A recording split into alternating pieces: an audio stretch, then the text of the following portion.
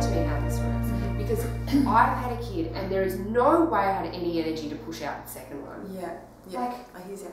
What? So is it going through the same amount of pain to push out the second one? I think you'd be surprised. If you had to do it, you would. My twins are big. They were 8 and 7 pounds. They were big, fat, healthy babies. Oh my God, that's not fair. 40 weeks pregnant. And were you on bed rest from like week 4? I was on quite a bit of bed rest from at least at least the last 7 weeks. Like I was sleeping, 18 hours a day kind of thing. So, and what's it? So you push out one.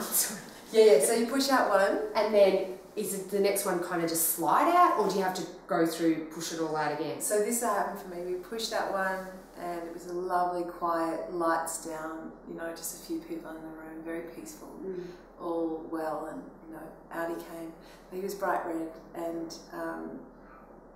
very loud and noisy and awesome.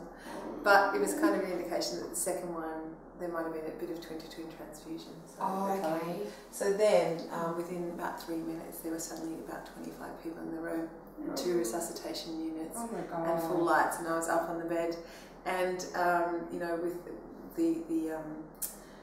the doctor was extremely keen to have the baby out, so I was kind of being prepped for a Caesar, while at the same time being asked if I could push. So that was just pushing for Australia, basically. Yeah.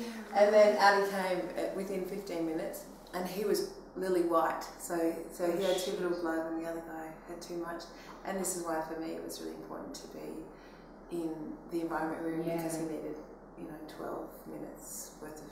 He didn't breathe for a really long time. For 12 minutes. Needed resuscitation. What was that like while that was happening? Well, again, this is where I just thank God that I had Jenny there with me, and Alice, 2 really experienced midwives who were helping me to nurse my first baby and just talking me through it, because I think any mum who's ever, been in that situation knows that it's almost impossible to kind of comprehend at the time. But I had my suspicion was all will be well. And Marty was there with Oscar while he was getting resuscitated.